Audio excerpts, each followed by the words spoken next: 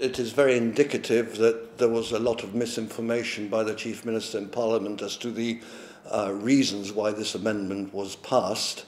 The judgment shows that the Chief Minister basically informed Parliament that he was correcting an error and a mistake in the 2004 Housing Act, which needed correcting. And it transpires that this was not the case. But what is also terribly important is that the case highlights that it affected a very specific building and a very specific number of tenants, and it was not of general application, and that is one of the reasons it was not in the public interest. But the Chief Minister did inform Parliament that the then Housing Minister, Paul Balban, was, to use his words, coincidentally impacted by this change of law, and the response was not to make an issue of this in Parliament. Well, two things in that regard. First, yes, the interest was declared, and yes, we are told that Mr. Balban didn't participate in any discussion relating to this particular amendment and that he didn't vote on it. That doesn't answer all the questions, though, does it? Because, one knows that in Gibraltar a government is very close. One knows from the judgment that Mr. Balban personally took the landlords to court to try and fix his rent in this building.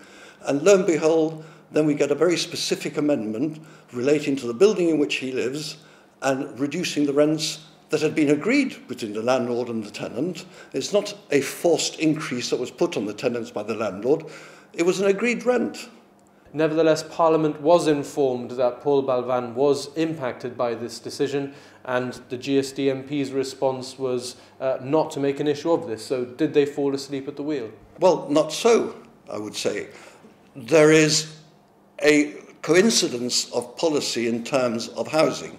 The GSD opposition believes in the fact that rents should be controlled, but it believes that it should be controlled within the public interest, which is a requirement under our Constitution and the European Convention of Human Rights. If it is told that this is what is happening, then that coincidence of policy would dictate that they vote in favour, and I think this is what happened.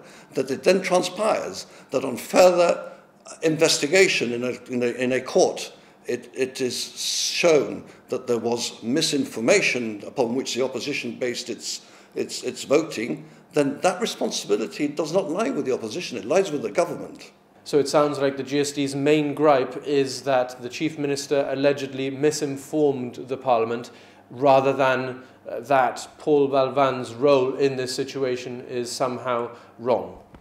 Absolutely. The issue of misinformation is by far the most important one. But then the subsidiary issue arises, why that misinformation when there was a particular minister interested? That he has voluntarily decided not to pay the rent at that level is a matter for him, but it is not a matter that overcomes the issues that arises in relation to conflicts of interest.